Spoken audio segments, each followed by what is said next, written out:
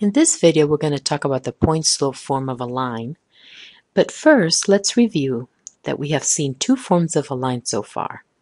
The standard form, these are forms that look like ax plus by equals c. Here's an example. You notice that the x and y are on the same side of the equal sign, and usually the coefficients are integers for the standard form. The slope-intercept form of a line, this is our y equals mx plus b. Here's our example, y equals 3x minus 5. And we like this form because it gives us a lot of information about the line. The coefficient of x is our slope, and that would be 3. And then the b, the constant, negative 5, is our y-intercept. So we know that our line goes through the point 0, negative 5. And once you have one point and the slope of the line, you can pretty much graph the line. So let's just review that. So first thing you want to do is go ahead and graph the y-intercept on the y-axis, 0, negative 5. And then our slope, we're going to turn that into a fraction. We're going to put a 1 under the 3. And that tells us we're going to go up 3 and over 1. And up 3 and over 1.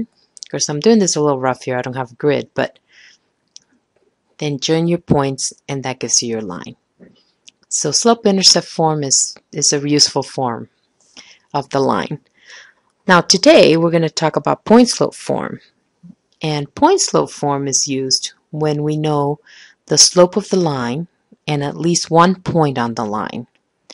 So sometimes all the information you have about the line is the slope and one of the points, and it may not be the y-intercept. So that's when point-slope form is a good form to use. So here's the general form. Y minus y1 equals m times x minus x1. y1 and x1, y1 is an ordered pair that's given to you, and m, of course, is the slope.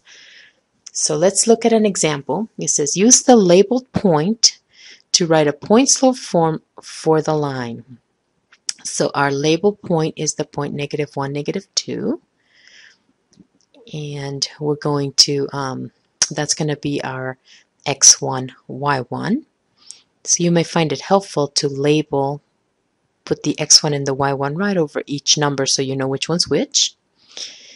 And now, of course, we need to find the slope of this line so that we can use point-slope form. So we're going to count.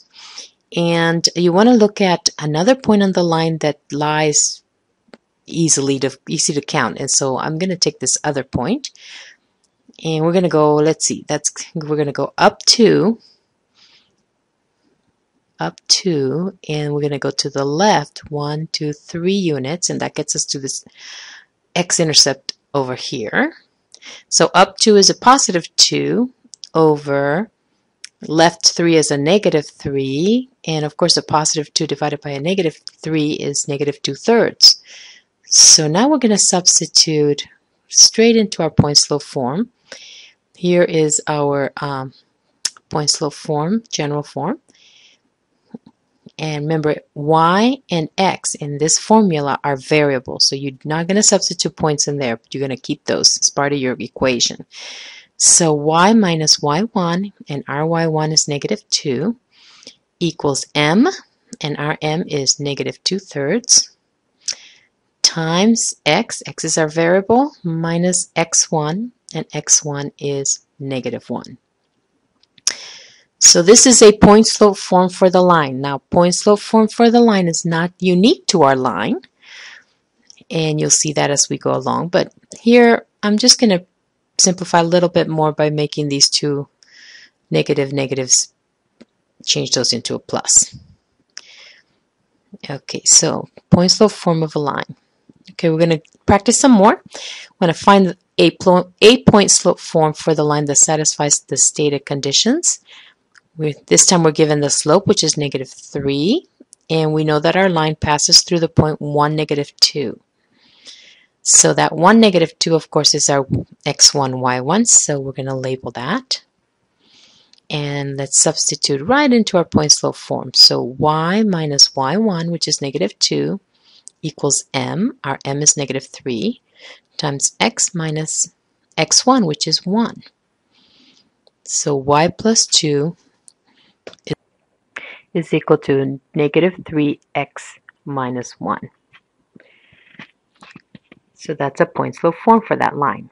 Okay, this time our slope is a fraction. Our slope m is negative 1/2. And x1, y1 is the point negative 5, 3. So again, we're going to substitute straight into our point slope form. Y minus y1, which is 3, equals m, which is negative 1/2, times x minus x1. And x1 is the number negative 5. So y minus 3 is equal to negative 1/2. And you can put x plus 5 here. And that's our point slope form. In the next example, we're not given the slope. We're given that the line passes through these 2 points, 3, negative 1, and 1, negative 4. So we're going to have to compute the slope first by using our slope formula. And if you remember, the slope formula says take the difference of the y values over the difference of the x values. So we're going to label our points x1, y1, x2, y2. These could be labeled in any order, but I just went in order that they were given. Then I'm going to substitute y2 minus y1, so negative 4 minus a negative 1, over x2 minus x1, which is 1 minus 3.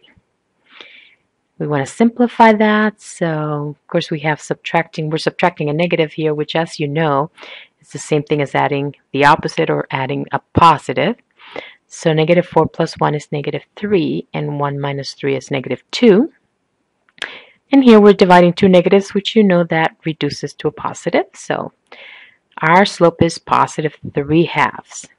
Now, to write a point slope form of the line, we could really use either the 3, negative 1 or the 1, negative 4 as our point. But I'm just going to go ahead and use the first one and substitute straight in. Okay, so this is why we say that a point slope form is not unique, because if I'd used the 1, negative 4, I would have gotten a different form of the line for point slope form. All right, in this problem, we're going to find the slope-intercept form for the line that's perpendicular to this line, y equals negative 1/2 x plus 3, and that passes through the point 6, negative 3. So in order to do that, as you know, we need to find the slope of our line. So we're going to look first at the slope of the given line, which is negative 1/2. And so the perpendicular slope is the opposite reciprocal of negative 1/2. So it's going to be positive. And when you take the reciprocal of 1/2, you get 2 over 1. So positive 2 over 1, or 2, is the slope of the perpendicular line, which is the line that we're trying to look for. So now we have our m equals 2, and we were given the points 6, negative 3. So this is going to be our x1, y1. And now we're going to substitute into point slope form. Y minus y1, or y minus negative 3, equals 2 times x minus 6. And so, but we're not done, because we need the slope-intercept form, don't we? So we're going to solve for x. So first, let's change those 2 negatives to a plus 3. And now we're going to have to distribute this 2. So y plus 3 equals 2x minus 12. And we're solving for y, so we're going to subtract 3 from both sides. So that gives us y equals 2x minus 15, which is the slope-intercept form. That form is unique. And also it helps us because it helps us graph. We know the slope and the y-intercept, so we could graph this line easily.